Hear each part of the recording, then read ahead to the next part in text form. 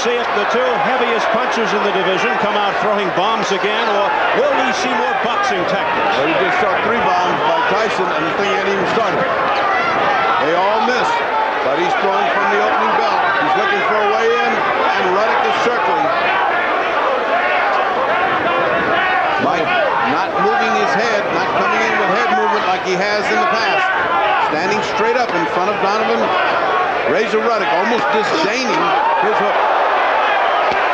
A solid right hand by Mike Tyson to the head of Ruddock. So far, it's almost a replay of the first fight. When Ruddock drops that hand uppercut to the body, he's wide open. Mike is crossing on top of it.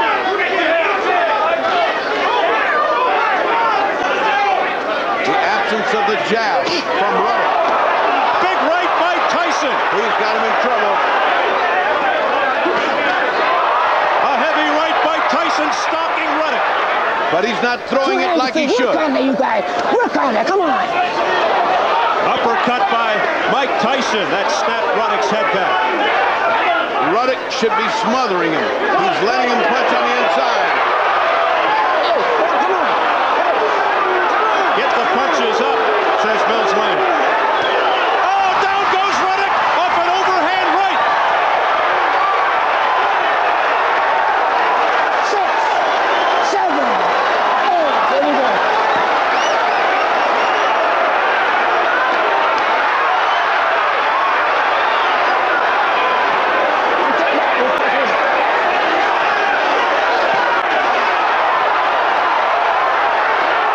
Ruddock in trouble.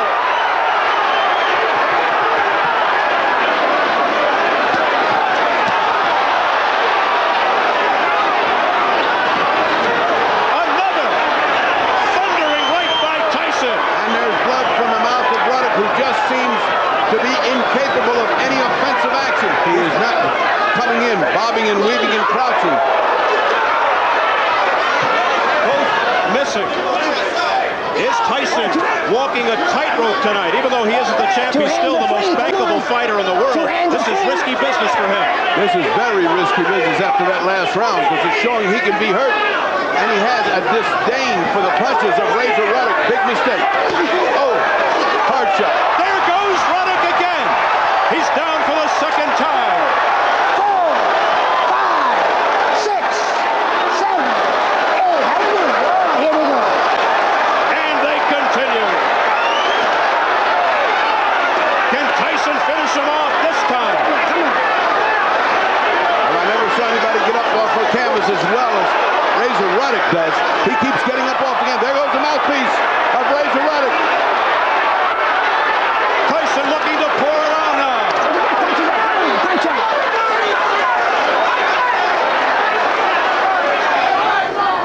We're in the 10th round. If he's waiting for Tyson to get tired of attack, now's the time. 10, 11, and 12. Oh, nice counter punch by Tyson. Another right hand. Hard. Tyson digging to the ribs. Overhand right by Tyson. Ruddock in trouble. Ruddock's face, a mask of pain. Those shots to the ribs caved him in. Ruddock in anguish. If Ruddock doesn't punch now, And step back. Get him up, Razor. Come on. I'd like to know somebody that bet this is going to go the distance. Not many. Certainly not me. A good hammering right hand by Tyson. And there is not enough time, but what a right hand by Tyson. Oh, what a low blow. And then Ruddock answered with a low blow as the bell sounds. It's over, Mike. All right. They both hit each other low blows. And as the bell sounded, like saying, hey. We're set. Here's Jimmy Lennon Jr. Ladies and gentlemen, after 12 rounds of boxing, we have a unanimous decision, and here are the score totals. Chuck Jumpa scores at 113-109.